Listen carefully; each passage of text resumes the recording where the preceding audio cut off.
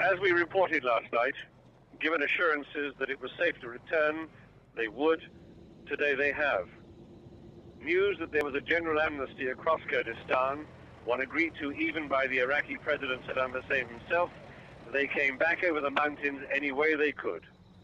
It was their fear of Iraqi troops, their certainty that they were about to enter the city of Salaminier, that panicked them to leave in the first place. Members of the PUK, the party ousted from power in this region, have taken refuge on the border with Iran, along with their families and their troops. It will be some time before they can be persuaded to return. Though that is hard to believe in the carnival atmosphere today in Salaminier, that anyone is at risk. But there are scores to settle, and some PUK members and their families may never be safe coming back. What is emerging tonight is the prospect of an agreement between the KDP leader, Musad Barzani, now the undisputed overlord of Kurdistan, and Saddam Hussein.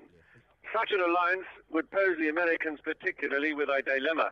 If the Kurds say yes to Saddam Hussein, what business is it of President Clinton? Michael Nicholson, News at 10, Salaminier, Northern Iraq.